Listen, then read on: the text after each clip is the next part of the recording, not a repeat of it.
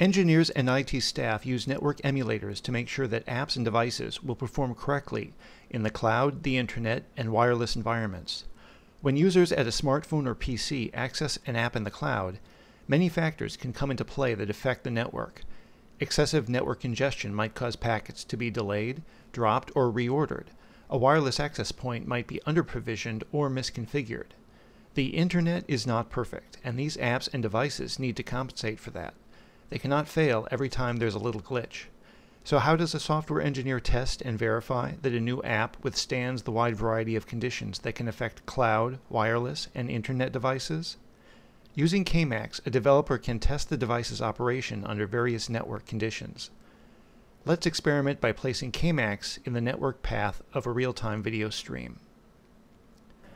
This is a quick demonstration on how to do video over IP stress testing between two SIP video phones using the KMAX impairment engine. Here we have the end-to-end diagram with the two SIP phones.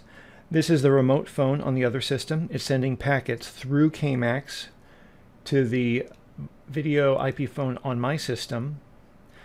If I click on the middle here, KMAX is essentially an invisible layer 2 bump on the wire, and we can configure it to impair packets. This is the receive endpoint on my system here. It's displaying the video from the remote side.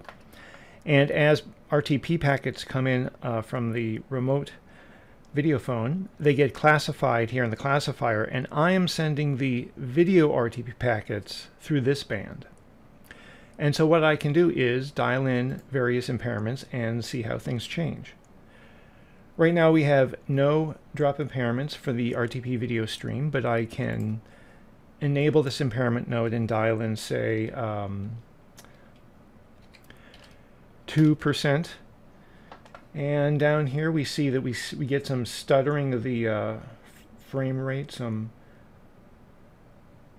occasional glitches. But this receiver should still be able to handle it gracefully. And if I continue the testing further, I'll dial in, say, 5% packet drop.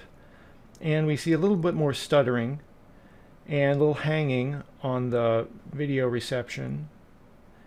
But once again, this endpoint seems to be doing okay. There's a little bit of block artifacting going on. And then the extreme stress test is to drop 50% of all packets. And in this case, the receiving endpoint should be able to handle it still gracefully, and hopefully it will have concealment algorithms that minimize the adverse blockiness that you see here. It's doing okay for 50% drop. And the test is to go back to 0% drop and verify that the receiver is able to recover pretty much 100% back to normal without crashing. And that's the summary for how to do stress testing on video over IP endpoints. So what does all this mean? If you are buying or deploying equipment, KMAX helps you test which is the better product. If you are a developer, KMAX helps you refine your product to improve it. For more information, visit iwl.com. Thanks for watching.